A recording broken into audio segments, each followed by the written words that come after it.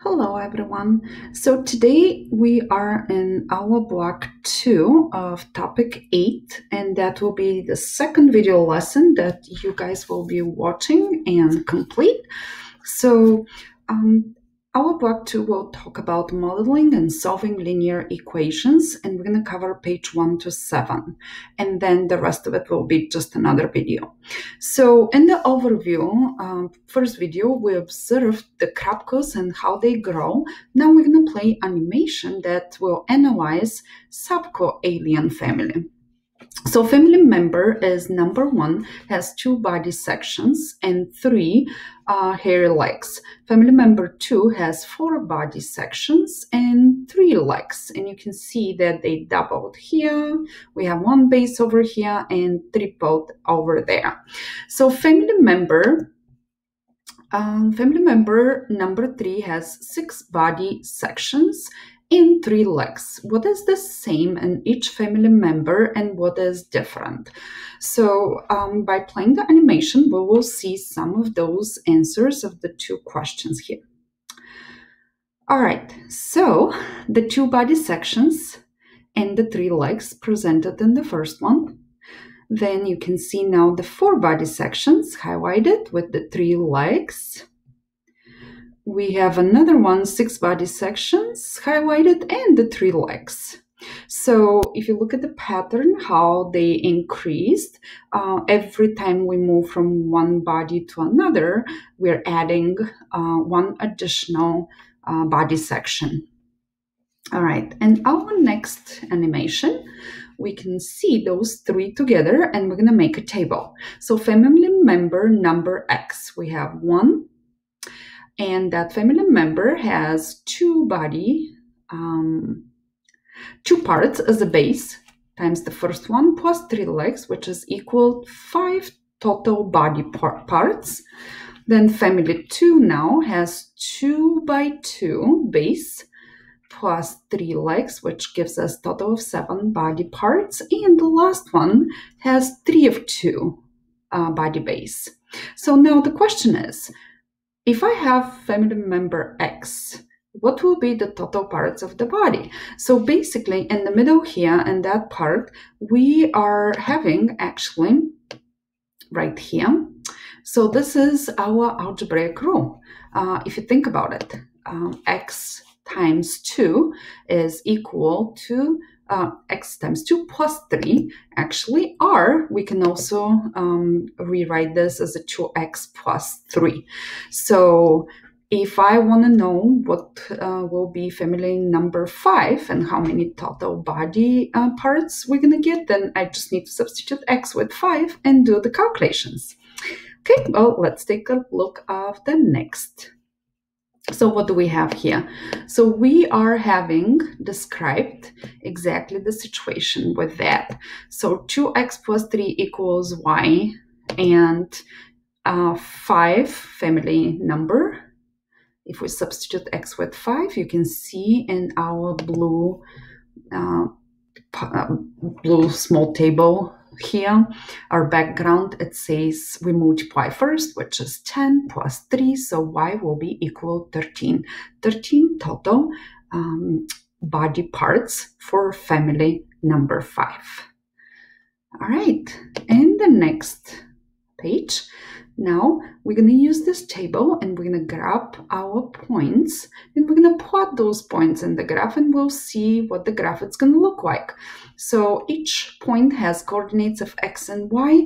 X is our number family and total body parts is our y. So we grab all those x and y coordinates, we plot the points, and we're going to get, when we connect the points, we're going to get our straight line.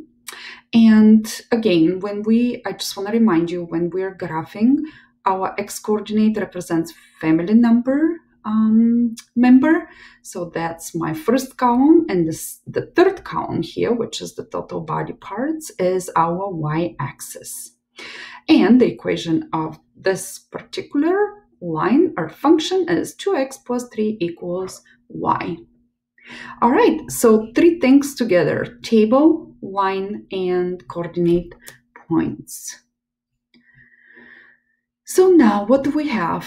You discover that Sabaku family's growth pattern follow the rule 2x plus 3 equals y. Now, can you solve the puzzle to answer the questions about the Sabaku family? So which family member has 13 total body parts? And if we go back, just to take a look of our page 2, just to look at our family that had 13 body parts, that was number 5, family member number 5. So how many total body parts will Sabaku family member number 10 have? Okay, well, we know that if we know the member number, we can substitute up here in the equation 2x plus 3 equals y, and this is going to give us the answer. So let's do that. 2 times 10 instead of x will be 20 plus 3 will give us 23. So I'm going to just move this piece of the puzzle down here. Last question, write an equation for Sabaku family number 7, okay? So we have 2 times 7, because that's the family, 2 times 7 plus 3, well, 2 times 7 is 14 plus 3 will give us 17, so there will be total 17 body parts for family member number 7. Okay, we'll submit the answer. Seems like we did a good job, and now we're ready to move to the next page. All right, so in this page, the picture you see here is a part of graphing calculator. Graphing calculators are very useful and handy when we talk about equations and graphing because they can do a lot of work for us. So if I have the equation y equals 2x plus 3 and I type that equation, I can graph the equation. So you will see on the next page or animation, we have the table. The table immediately gives us some random points. We can always make a table with coordinates of 0 to 6, 0 to 100 if we want to, and then we're going to get what y is equal to, what is equal to the equation. And to get y, we substitute every single number for x down here into the equation to calculate what y is going to be. So for example, the first one, x is 0, so 2 times 0 will be 0 plus 3 will give us 3. That's how we know y1 is 3. But again, if you have a graphing calculator, that job will be done for you. You don't have to calculate each one of those. Okay, so let's take a look at the graph. So if we plot the points from the table, this is what we're going to get. And it tells us that the Sabaku family number 0 will have 3 body parts, and then we can we increase that based on which family member we're talking about. All right, so on the next page, what do we have? You can think of an equation as a balance scale. So now we're going to take a look at a couple of pages how to balance those equations and what they look like using algebraic tiles. Both sides of the equal sign must total the same quantity. So we want left side to be equal to the right side. For example, if 5 equals 2 plus 3, then we can model that this 5 will be equal to 2 plus 3 other units. Okay, well, let's play that and see what it shows us. Okay, so we are showing that the scale is balanced with that. All right, so now let's move to the next animation. What do we have here? We have 4 equals 1 plus x. So in this scale, we have 4 cubes on the left. They should be equal to 1 plus something unknown. So the unknown thing we call x, and we want to know how many cubes will be in this x box here in order to make the scale equal. And probably some of you already are thinking, oh, that's 3 because 1 plus 3 is 4. And you will be right, but let's take a look at how this is shown with the animation.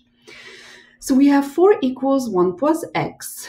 If we take 1 away from each other in order to balance the scale, which means we will subtract 1 from the left and 1 from the right, we will get x equals 3. We will see what is left over, and that will be the answer. for our unknown variable. All right, another one. So now, if we have, that just shows us how many cubes are in that X box.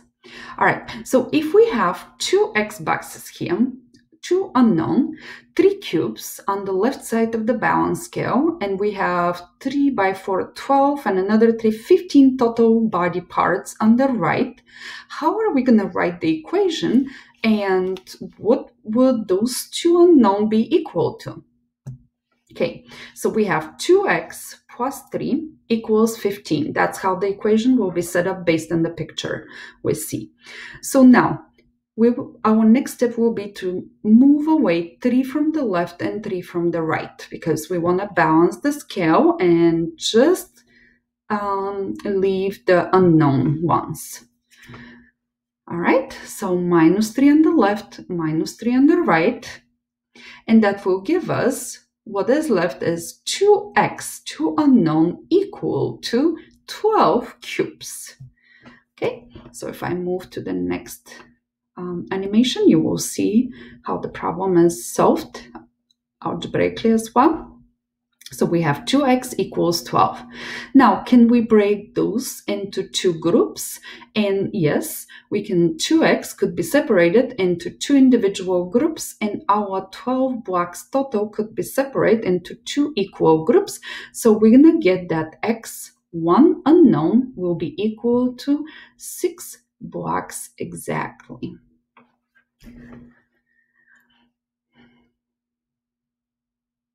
All right, well, I hope that by looking at the animation, it kind of makes sense for now.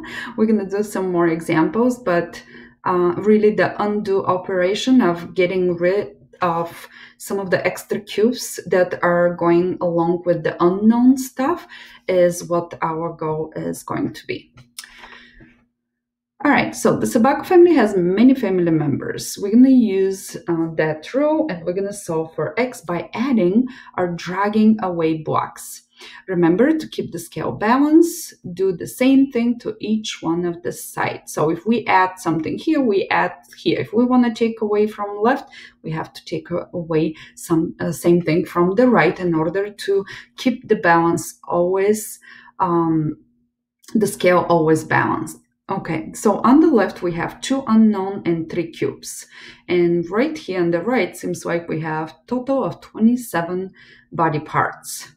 All right, so what I will do first, I'm going to get rid of those 3, right? Because we want to have only the unknown left, and then we're going to separate into 2 groups, seems like. So I'm going to remove this 1, 2, 3, and I will remove 3 from here. 1, 2, and 3. All right, so now next step will be to divide into 2 groups and submit. If I divide by 2 groups and submit, there is what is left in one group. So we have 2, 4, 6, 8, 10, 12. 12 cubes, and we're going to check. Yes, so that is the correct answer here. Awesome. All right, next one. So, and the next one, they're giving another example with graphing calculator. You solve the equation 2x plus 3 equals 27 to answer the question which Subaku family member has 27 total body parts. Did you use a balance scale on the previous page, or did you use another method? You may use the table, graph, or algebraic steps. Here are those methods. So if you look at on the left here, we have solution using a table with graphing calculator. We have solution using a graph. Same thing with graphing calculator. We can always make that table on a piece of paper and graph it as well. And we have solution symbolically, which means this is our algebraic method to solve the equation. 2x plus 3 equals 27. We remove 3 away from the left and 3 away from the right. We end up with 2x equals 24, and then we divide it by 2, which gave us x equals 12. We can check always. The question here is, can there be a Sebaku family member with an even number of body parts? And the answer is no. I want you to refer back to this table up here, and you will see that this is not going to work because all the numbers for Y are odd numbers, so not possible. All right, and the last page, I believe number 7. So you have solved equations using a table, graph, balance scale. Can you just pick one equation from the given and make your balance? Of course we can. So let's say I want to do this one. 10 equals 5x minus 5. So on the left side of my balance, I need to have 10 positive units or cubes. So 1, 2, 3, 4, 5, 6, 7, 8, 9, 10.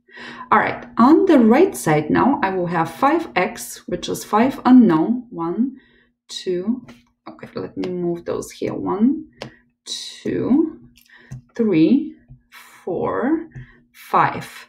And then minus 5, so I need 5 negative balloons, I guess, over here. 1, 2, 3, 4, 5.